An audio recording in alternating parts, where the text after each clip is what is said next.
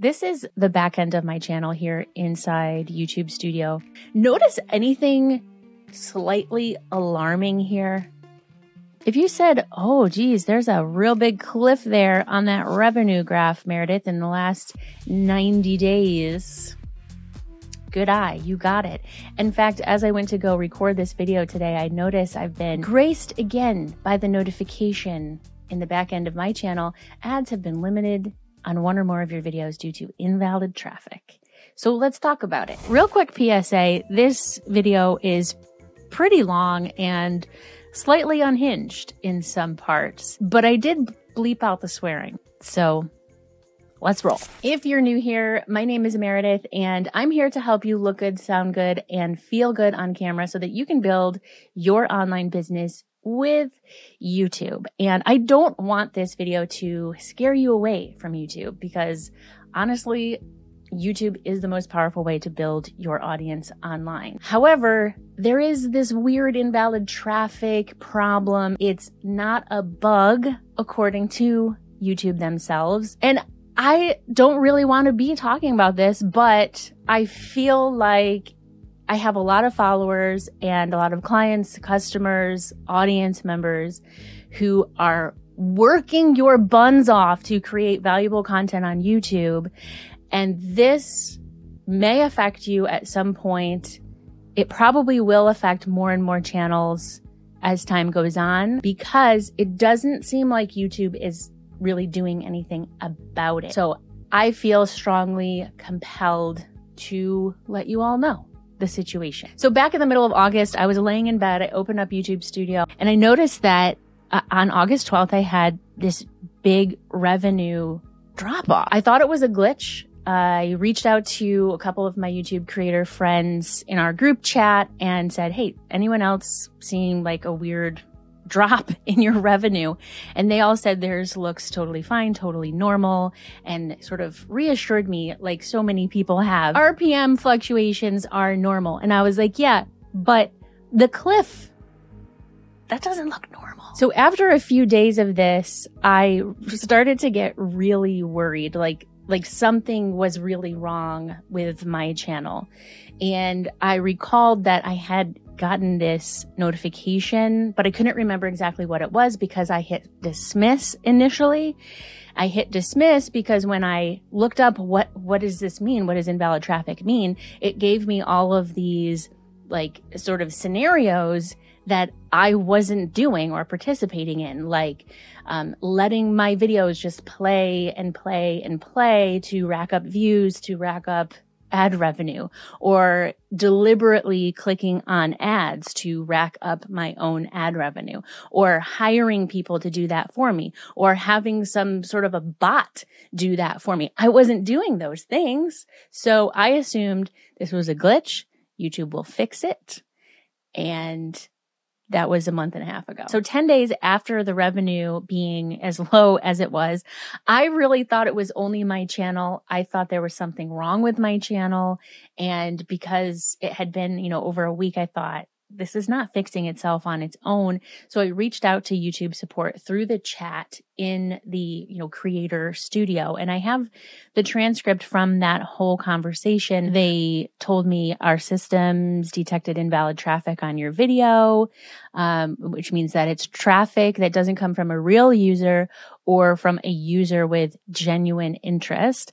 They can't tell me what specific video it came from. They told me it could be automated or incentivized traffic from third parties, traffic boosting services, friends or contacts letting playlists of your videos run all day long, or announcing to your viewers that they should watch or click through on ads on certain videos to boost ad traffic. I wasn't doing any of those things. So I told them, so how do I get it back then? Because I'm not doing those things. They gave me some tips to prevent invalid traffic, avoid partnering with untrusted parties, don't click on the ads on your videos, don't encourage people to click on ads, but no worries. Since you mentioned that you haven't done any of those things, they told me to fill out this form for any suspicious activity, give them as many details as possible. I explained again, I don't have any suspicious activity. There are no like spikes in my traffic or my views or like anything. There's no suspicious activity.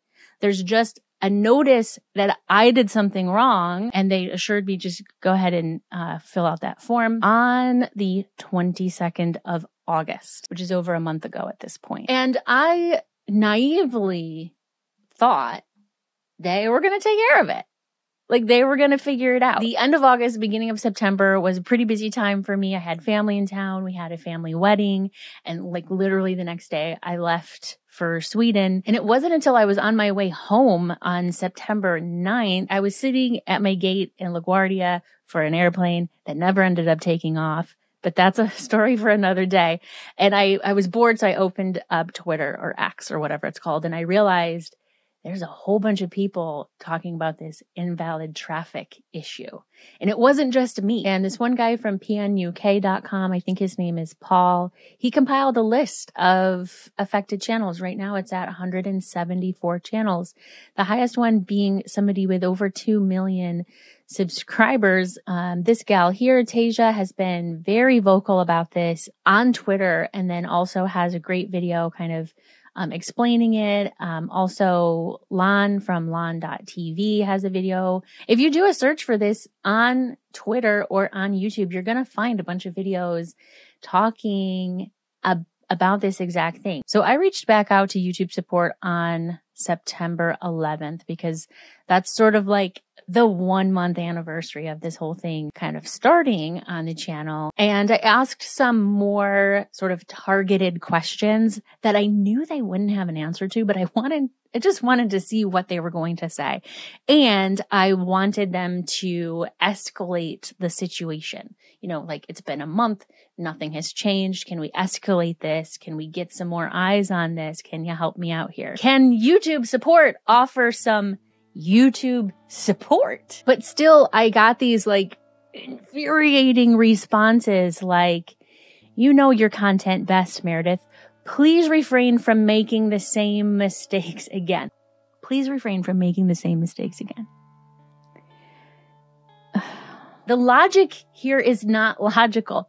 Since I am complying, since I've always been complying, then it should have never happened to begin with. I said to this person, do you understand you're telling me that I've sent fraudulent traffic to my channel? And I have told you that I have not done so, have never done so. After being a consistent creator on YouTube, your system is effectively saying, we don't believe you. And they responded, yes, we understand your sentiments. On the other hand, your chat support team is not the review team. So basically, they're like, don't be mad at us. So since I appealed using the form, they said, simply wait for an answer, which I still don't have. I still don't have an answer. And at this point, I was just trying to bug the ever-loving shit out of this person to get them to say, she's not f***ing around. We should help her out here. We should probably help her out. I was really hoping they would be like, I can't talk to you anymore. Go talk to my manager. So that was 2 weeks ago. And as you can see, nothing has changed. It's all the same. And the most infuriating thing of all of this is my views are up. My watch time is up. My subscribers are up.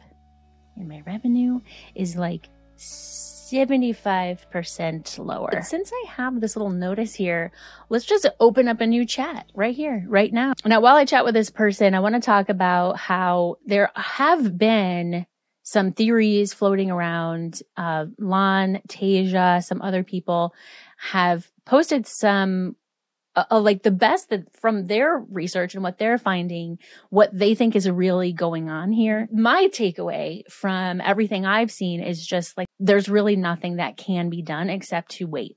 Wait for the system to deem your channel worthy of having your content actually generate revenue, and just, you know, your RPMs come back with little to no explanation from support at all. Many, many, many people have reached out to YouTube support on Twitter, reached out to Renee Ritchie, the YouTube liaison on Twitter, and his response has essentially been the same as what YouTube support response has been, which is like, it's the system, it's not a bug, and you just have to like wait for it to come back. And there is some debate from, other channels who, have been sort of hit with this before and are kind of like, it's just the nature of the beast. You got to wait it out.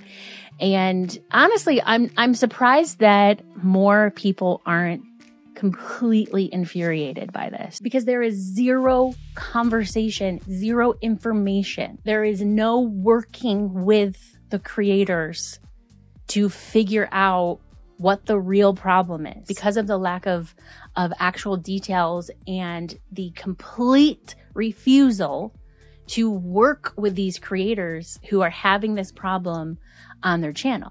Instead of working with us and having a conversation, we're just being told, well, stop breaking the rules. Stop sending the invalid traffic and your revenue will come back. It's incredibly demoralizing and really offensive. Like, tell me what video this is happening on. Tell me when it started happening. There are a few creators who have correlated this happening, this invalid traffic problem happening, to having their channel do like a little better than normal just before this, which is the same thing that happened for me. I had a video about the Rode Streamer X that did pretty well. I mean, it got out to more people than like a typical video would for me, which was totally expected because it was kind of a hot topic, like a niche within a niche within a niche kind of a hot topic. But like I expected that. And that's what happened. I got a little more traffic. And then I was hit with this, like, YouTube, you're sending the traffic. Like, you realize you are the one that's sending the traffic to my channel. Like, people search for things, they find my videos, they watch them.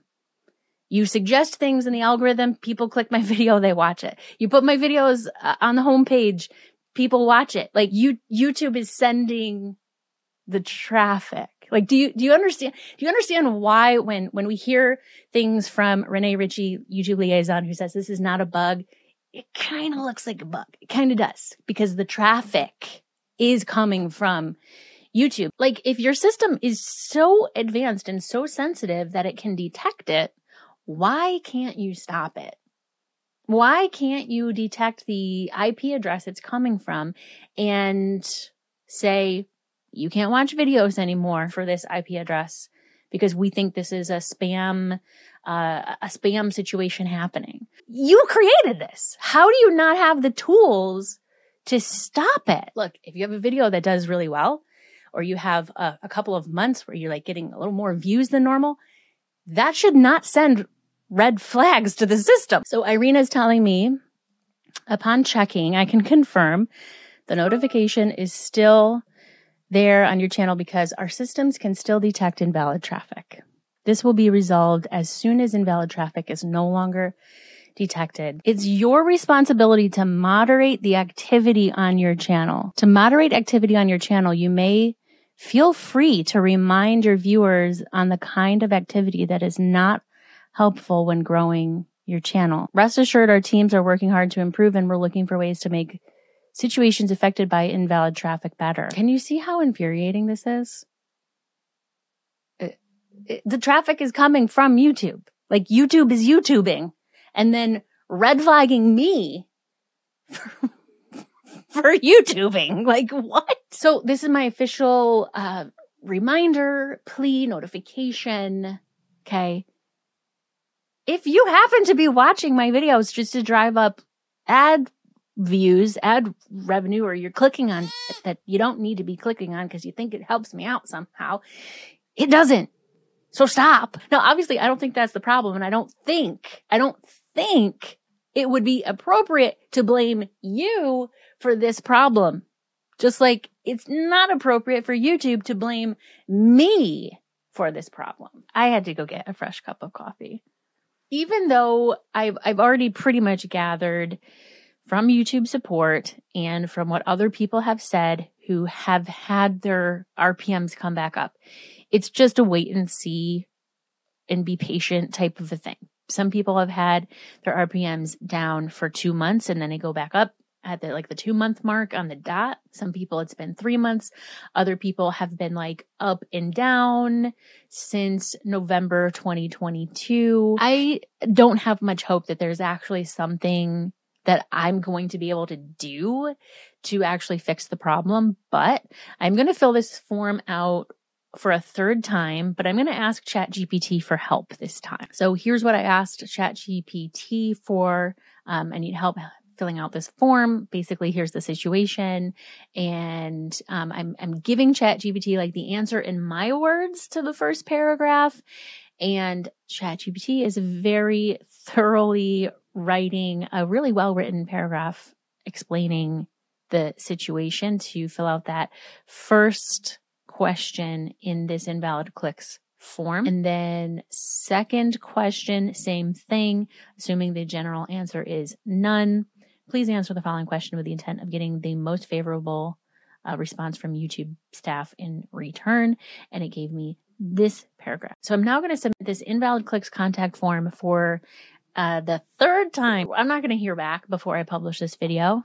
I'm not going to hear back at all, probably. But if anything changes, if I get everything like reinstated or if I hear back, I will probably just post a comment below this video, or if anything crazy happens, I'll just post a whole new video. I'm also going to ask ChatGPT to help me craft a post for my YouTube community page where I can somehow like nicely, how do you nicely accuse people of doing that and also ask them to stop? I mean, that's basically what YouTube is doing to me and to everyone else who's having this problem.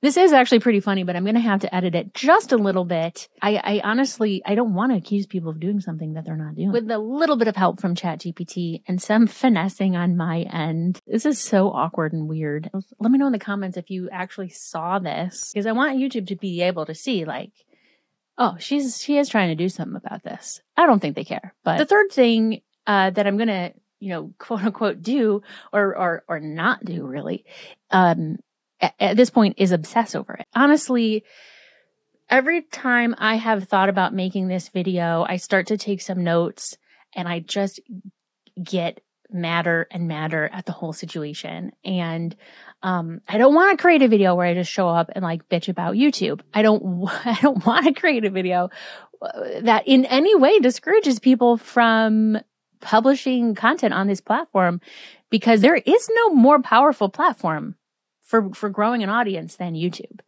At least when it comes to video.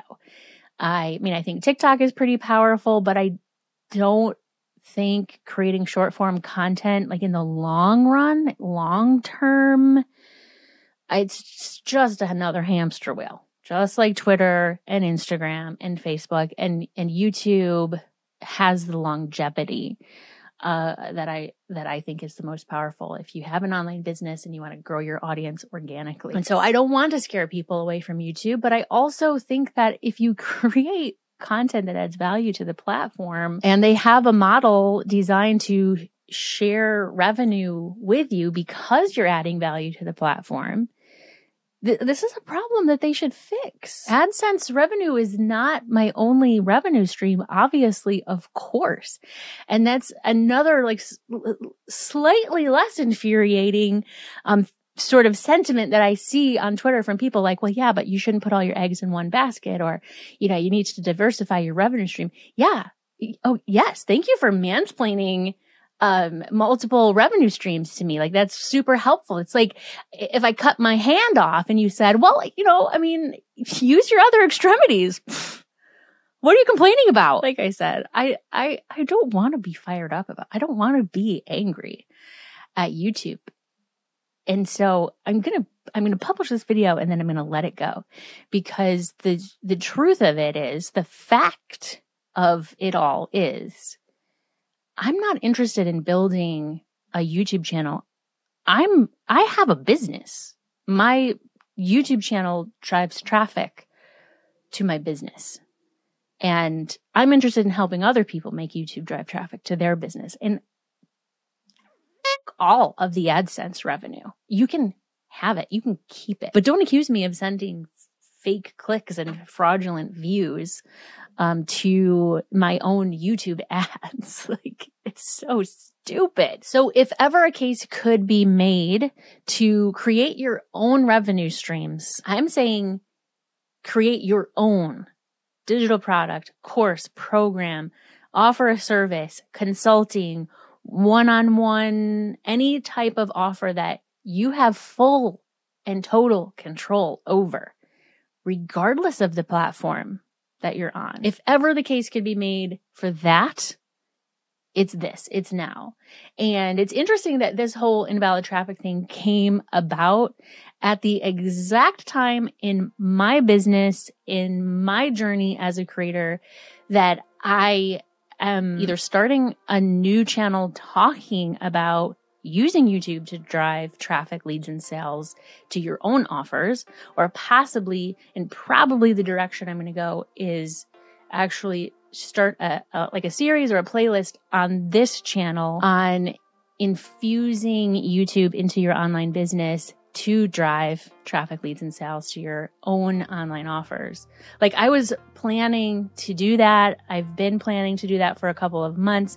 And so the fact that YouTube is like saying sayonara to my ad revenue, it just helps me make the case for that. So thank you, YouTube, for screwing me over. Because look, if you're still watching this video, thank you for sticking around. Let me know in the comments that you made it this far. But last week inside Thriving Creator Society, I did this whole masterclass on mastering your metrics. But while I was putting those slides together and also at the same time trying not to be mad at YouTube for this whole invalid traffic thing, I did a little bit of math. Because one of the things that I did earlier this year was I set up what I call a set it and forget it YouTube funnel on my channel. So I have a course called, 30 Days to a Thriving YouTube channel. It's priced, I think, very affordably for what all is inside of it. And in the 5 months that I've had that implemented on my channel, it has generated $8,500 that it wasn't making before. So I've added $8,500 to my revenue directly from YouTube. That's not ad revenue. It's not affiliate revenue. It's revenue on a product that I have complete control over. And so the RPM on my YouTube channel was $10. That means before the crash of August 12th, 2023, I was generating $10 for every 1,000 views on my overall channel. Now, since the crash, the average is 3. But per 1,000 views of the one video, set it and forget it, YouTube funnel on my channel, per 1,000 views, my RPM is 2,856. This is why once I publish this video, I'm not going to give a shit about the ad revenue fiasco. Why would I care about $10 per 1,000 views when I could just be creating more content that generates $2,856 per 1,000 views? And that's what my YouTube Infusion series that I'm going to be starting on this channel is going to be all about, is helping you do that. If you're into that, stick around, make sure you're subscribed, hit the bell notification so you don't miss the whole YouTube Infusion series that I'm about to drop on this channel. I guess that's all. Thanks for watching. And stop sending invalid traffic to my channel.